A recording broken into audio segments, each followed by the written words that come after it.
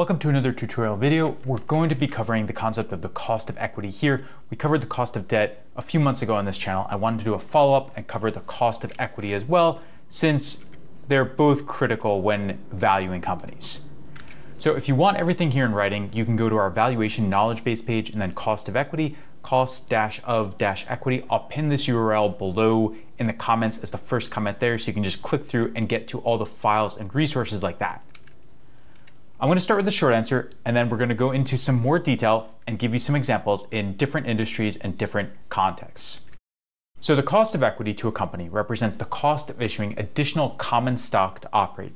Now that includes the cash costs, such as if they issue dividends on that stock, and also the dilution from issuing that stock. The fact that the existing investors in the company, the existing common shareholders, will now own a lower percentage of the company after this issuance.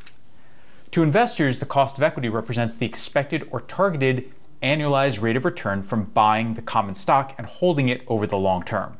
This includes both the dividends, the actual cash payments to these investors, and then also the possible stock price appreciation of this company over the long term. The cost of equity is pretty much always higher than the cost of debt because it is riskier. It also has higher potential returns. Common shareholders are junior to the debt investors, the lenders in the capital structure, and the interest paid on debt is tax deductible, but there are no such tax breaks for equity or common stock. The formula for the cost of equity, in most cases, the simplest formulation is the risk-free rate plus the equity risk premium times levered beta. Now there are other ways to calculate this, which we'll get into, but this is the most common one used in standard valuations. The risk-free rate we actually covered in a previous tutorial, but in most cases it is the 10-year government bond yield that corresponds to the company's currency. So if you're working with a US company, you'll look at the 10-year US Treasury bond yield. If you're working with a European company, you will probably look at the 10-year Euro bond yield, or you might look at the 10-year government bond yield in the country of the company that you're analyzing, for example, as long as the country's bonds are denominated in euros and your company is also using euros. Now, the equity risk premium is the additional percentage the stock market is expected to return over this risk-free rate in the long term. Professor Damodaran at NYU has the best data here, and he updates it each year. I use this list. I've linked to it here. You can access it by clicking the link below this video as well, but there's a really good list of data for hundreds of countries. Levered beta represents how risky this specific company that you're analyzing is relative to the entire stock market, and that includes both the operational and financial risk. Now you can find this number on plenty of sites. You can look on Google or Yahoo Finance, you can look on FinViz, you can look at sites like Koifin, for example, so you can find this in plenty of different spots. I tend to use Capital IQ, but there are many free sources for this as well. So putting together all these pieces, let's say that the current risk-free rate is 4% based on government bond yields. The equity risk premium in this country, maybe the US, for example, is 5%, and the company itself has a levered beta of 1.2 because on average it has been a little bit riskier and more volatile than the entire stock market as a whole. So if you put all these together, 4% plus 5% times 1.2 gives you 10% for the cost of equity, and that's a very simple way that you can calculate it. The most common use cases are in the WACC calculation, the weighted average cost of capital calculation in a standard unlevered DCF, and you also use it in related analyses such as the levered DCF model and also the dividend discount model. Both of these use the cost of equity for the discount rate. Now, one thing that often gets overlooked with the cost of equity is that people don't really understand why they're doing it. They have the formula, they understand the overall calculation, but they don't really get the purpose of it. The way I think of it is that you want to start with a broad idea of the company's risk and potential returns and then narrow it down to a much lower spread. So I tend to put companies in three buckets. You have companies that are in the 5 to 10% cost of equity range, companies that are in the 10 to 15% cost of equity range, and then companies that are in the 15% plus cost of equity range. So the first category here would be somewhat less risky companies, utilities, real estate investment trusts, at least in some verticals, for example. The second category would be technology companies, industrial, transportation companies, firms like that. And then the third category would be startups and high growth companies, maybe some distressed companies, companies in emerging or frontier markets. And this range of something like 5 to 10% tends to be quite wide. And so what you want to do is take your overall idea apply some company-specific adjustments, calculate the cost of equity with a few different methods, and then use all that to get to a narrower range, such as 5% to 7%, or 6% to 8%. And you can do the same thing for the others. In this last category, you might not be able to get as narrow a range. You might have to settle for something like 25 to 30%, depending on the company and scenario. In the Excel file here, you can see that we do just that. We calculate the cost of equity with a couple different methods, the traditional methods here, and then some less traditional methods that are based on net income and dividend growth. And through all of them, if we just take a simple median of all these, we can see that the median comes out to about 9%. And so for a scenario like this, we'd say that the appropriate range might be something like 8 to 10%, or maybe 9 to 11%. Something like that would be appropriate based on all these numbers. And that's the true purpose of this calculation. So in this tutorial, I'm going to go through a few real-life examples of the cost of equity for Western Midstream Partners and Steel Dynamics, two companies that we covered in the cost of debt lesson. I wanted to continue with that as a follow-up. Then I'll explain how to calculate the cost of equity based on dividends and net income. Then we'll talk about how it works for startups and more speculative companies and some other use cases. And then I'll explain briefly how the cost of equity changes when other factors like the risk-free rate, the tax rate, or the company size change. So in real life, when you calculate the cost of equity, you're almost always going to use this method with the risk-free rate, the equity risk premium, and levered beta. And the good news is that the risk-free rate and the equity risk premium are very simple to find online. You can effectively just look these up in a lot of different sources. You can see that at the time of this valuation, the risk-free rate was about 4.2%, the equity risk premium was 5.5%. You can just find these online quite easily. So for these two US-based companies, we use the same exact numbers for these. Now the levered beta you can calculate in a couple different ways. You could just take the company's own levered beta from online sources based on its own stock price history versus the stock market as a whole, or you could go through this process of unlevering beta for the peer companies or comparable companies and then relevering it. And the idea is that you want to unlever beta to separate the operational risk from the financial risk.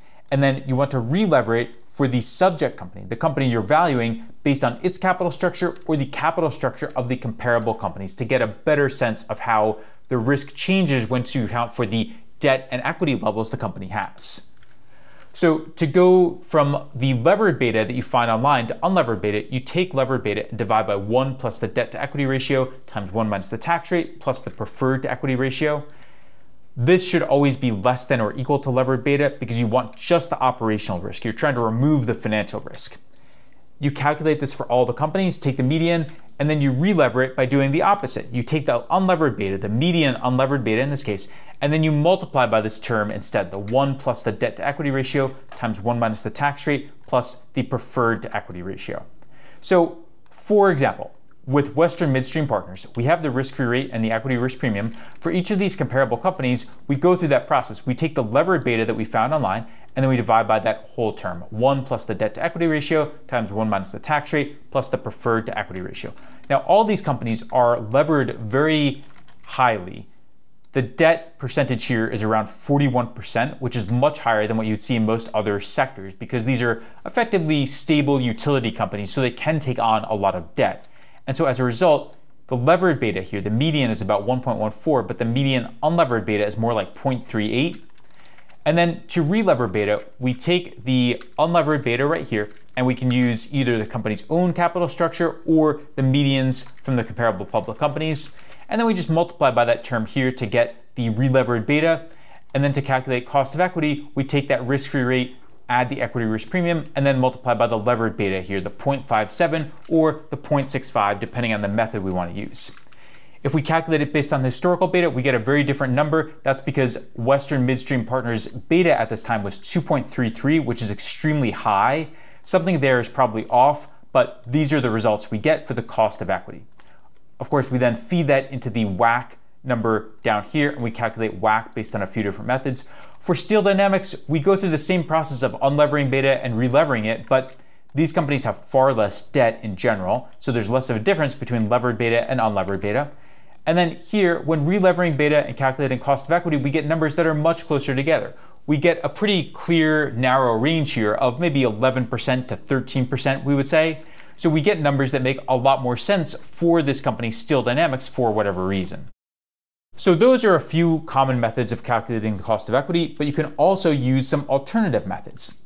For example, you can also look at the company's projected dividend yield and then add the dividend growth rate to calculate this, or you can look at the company's projected net income and divide by its current equity value or market cap to calculate the cost of equity. Now, the dividend method tends to be best if you're working with a stable, mature company that issues regular dividends, something like a utility company or a midstream company like we have here, or a commercial bank, for example. The net income method is mostly used in EPS accretion dilution calculations in M&A deals, but you could potentially use it in a valuation like this as well.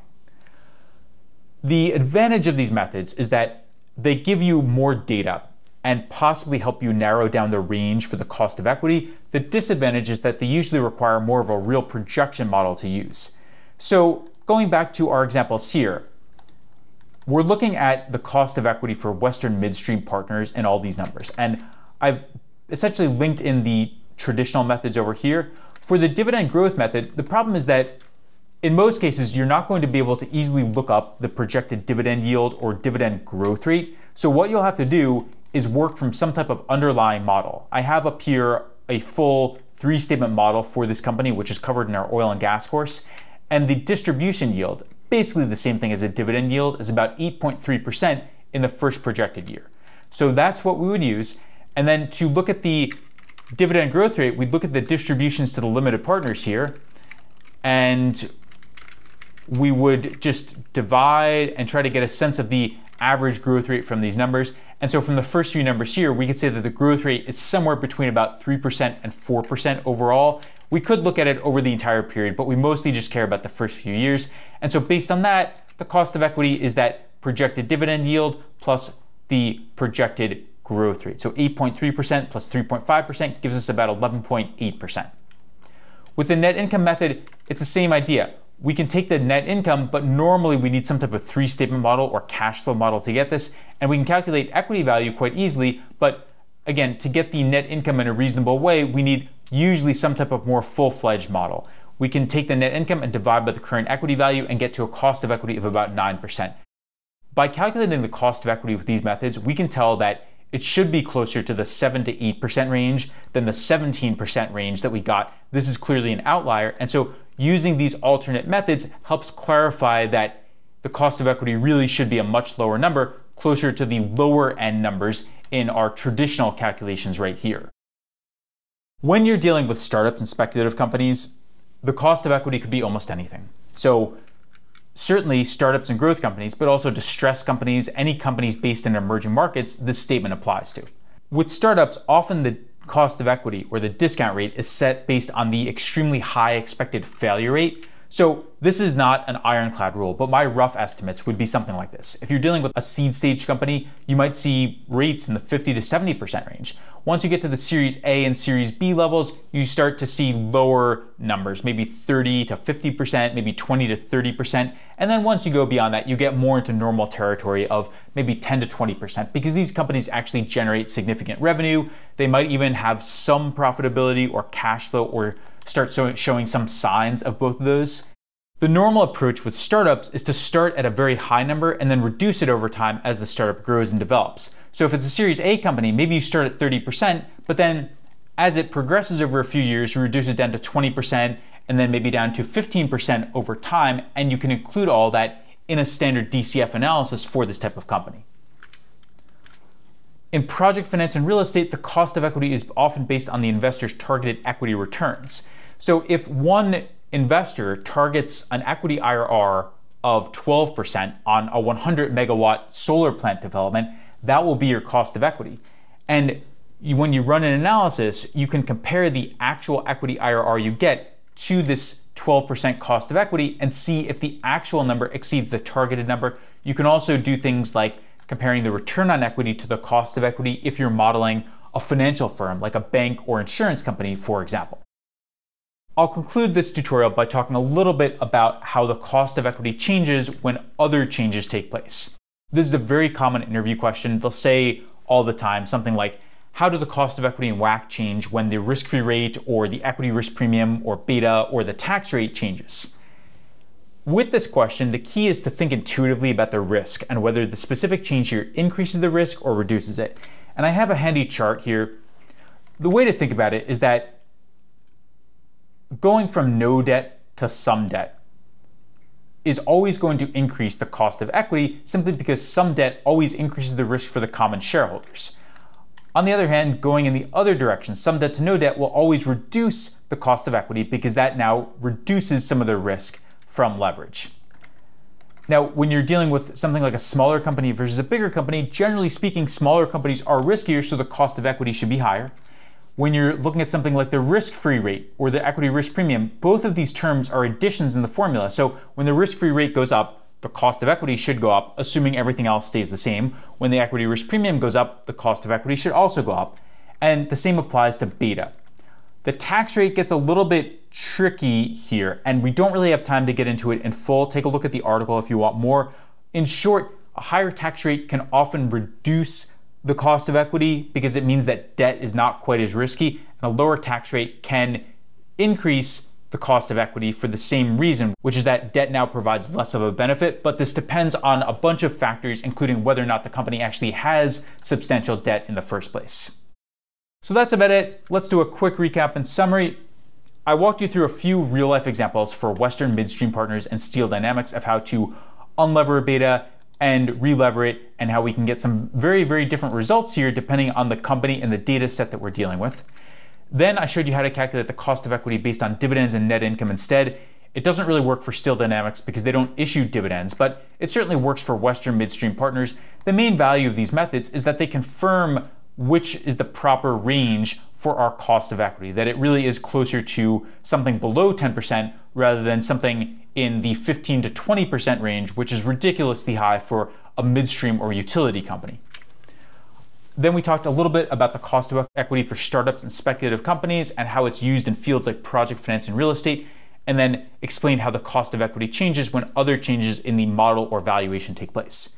That's about it for this lesson. Hopefully now you know a little bit more about the cost of equity, what it means, how to calculate it, how to narrow it down, and how to answer some interview questions about it.